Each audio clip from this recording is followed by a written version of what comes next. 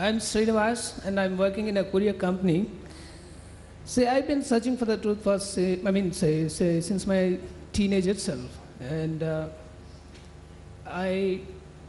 somehow I started hearing about the Quran. And since I was touring throughout South India, I happened to stay at different places. And at different times, I used to come across several people who were traveling with me. And I used to ask them, tell me something about Quran and all that. And of course, I prayed to God. And finally, he has sent Jahangir Bhai and Kaiser Didi. They gave me every detail regarding the Quran. And I'm very much convinced with the truth the Quran speaks. And I'm happy to announce that I took my shahada this evening before this session.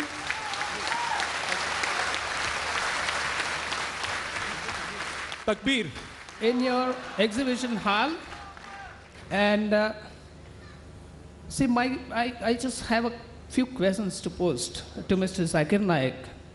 One is, still I do not have a Quran with me. I just hear people reading out Quran. And out of that, I just memorize few verses. One of them is Quran 17:40, which says, did Allah give you sons and take daughters from the angels? Truly you utter a lie. There is a verse. I didn't understand this, one thing. The second thing is, what is Harur? Harur. The companions of men in the heaven or something, friends, like spirit forms. Or the brother referring to Hoor. Sorry. Hoor, companion. Yeah, in the heavens. The brother has quoted a verse of the Quran. There's a verse of the Quran. The brother asked a question first. I have to congratulate you, brother. You're most welcome to the region of peace. Thank you.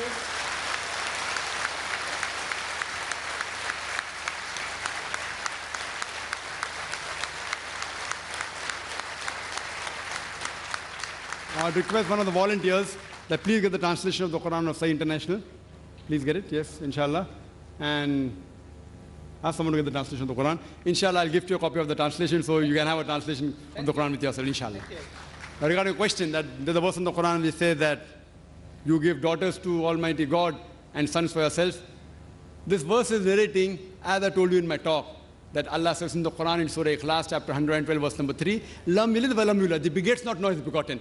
Almighty God doesn't have any children. So in argument to that, they say that you give children to God, leave aside giving children, you give daughters to God and sons for yourself. It is a rhetoric question. First of all, giving children to God is wrong. And leave aside children, you are giving daughters to God. And to yourself you are giving sons.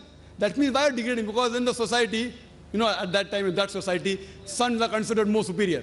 So why are you degrading God? And Allah says in the Quran, in Surah Maryam, chapter number 19, verse number 88, وَقَالُوا تَقَذُ الرَّحْمَنُ وَلَدًا. They say that Allah has begotten a son. لَقَدْ جِئْتُمْ شَيْئًا إِدًّا. Indeed, they have put forth the thing most monstrous.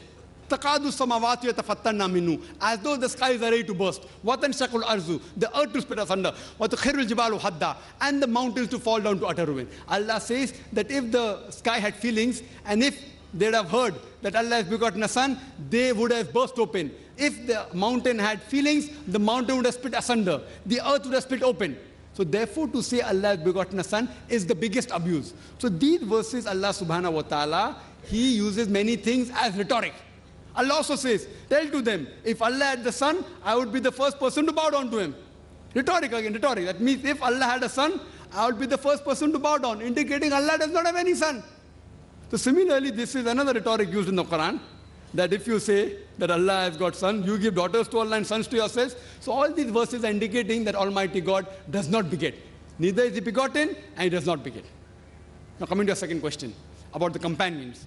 The word that you mentioned was Hoor, and Allah says in several places about Hoor, mentioned 4 places in the Quran, in Surah Tur, chapter number 52, in Surah Dukhan, chapter number 44, Surah Rahman, chapter 55, and Surah Waqiah, chapter 56. 4 times the word Hoor is mentioned in the Quran. It is talking about the companions in the hereafter. When you go, this life is a test. In the hereafter, if you go to Jannah, your companions, describing that they'll have all big, beautiful eyes, etc. And they'll be ladies. Now the question posed, that in Jannah, if you go to Jannah, if the men will get beautiful women, what will the women get? Men will get beautiful women in Jannah, in paradise. What will the women get? So this question was even asked to Hazrat Aisha, may Allah be pleased with her. So she said that they will get what the heart hasn't desired, what the eye hasn't seen, what the ear hasn't heard. Means even the women, for their companionship in the Jannah, even they will get something what the heart hasn't desired, what the eye hasn't seen, and what the ear hasn't heard. These are description of Jannah. They are giving you the highlights, what's going to happen in Jannah. There will be rivers flowing of milk and honey. If you're a rich person, you can have river of milk flowing beneath your feet. But that milk is different than the milk that we know. The fruits talked about in the Jannah is different than what you know. The who's talked about that is different than the girls that you know. It is nothing comparable to Miss World or Miss Universe. That is far superior.